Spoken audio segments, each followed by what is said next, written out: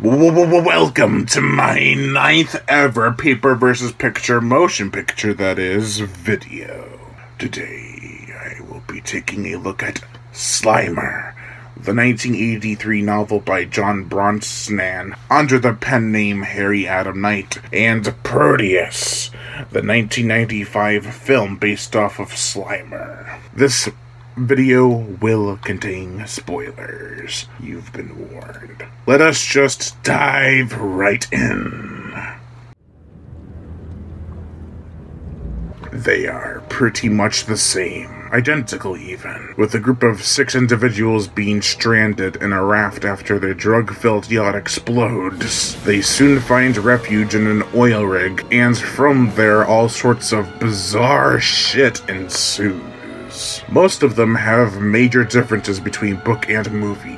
Mark is the same. He's a heroin addict. However, he is the one who gets Paul into drug smuggling, not Alex. Speaking of Paul and Alex, in the book, Paul is the hero, whereas in the movie, he's the first to go. Alex in the book is an Hispanic asshole who has 6 sexual desires, whereas in the movie, he's a hunky cop who is undercover, with Rachel to stop these drug dealers. Speaking of Rachel, in the book her name is Raquel, and is basically a hard-ass. She's tough and a strong character until she sees the horror firsthand, and becomes so terrified she begins to scream. However, in the movie, she's actually pretty much the same, except she's blonde instead of a redhead. Linda is Paul's girlfriend, and is the heroine in both versions. She's a weaker character in both, but she is more clever in the book than in the movie. Christine is a bimbo in the movie, who has little to no personality, while in the book she gives Alex a blowjob to get heroin for Mark, which makes her a bumbling idiot. She only wants to make Mark happy, and when he tells her off, it breaks her. To be honest, more characters were unlikable in the book than in the movie.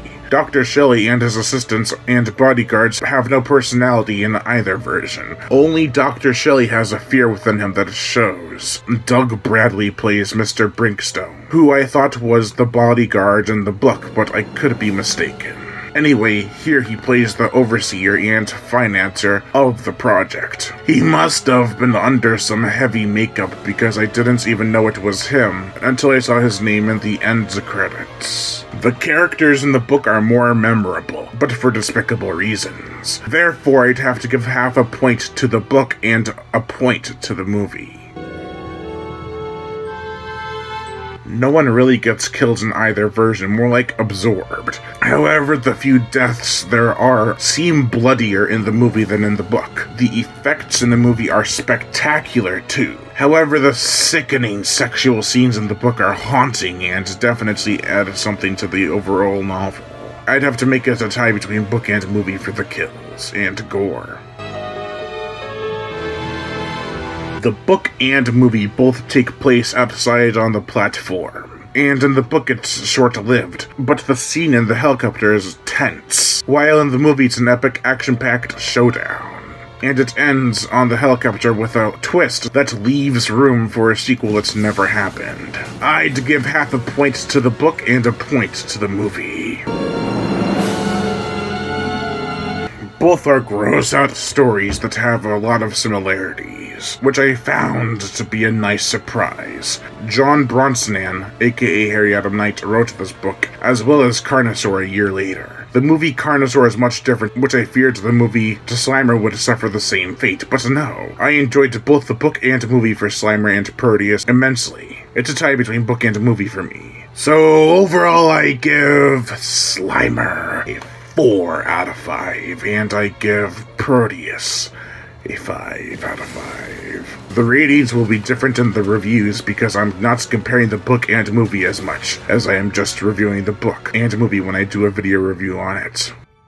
Thank you all for watching, and I am Brian Gatto, host of Horror Show Entertainment. Make sure to like my Facebook page in the description below, leave comments, and subscribe!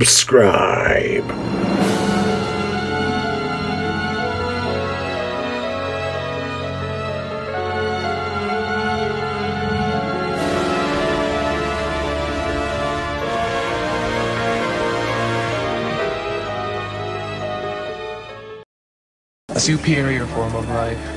Superior? You're a fucking fish with a drug habit.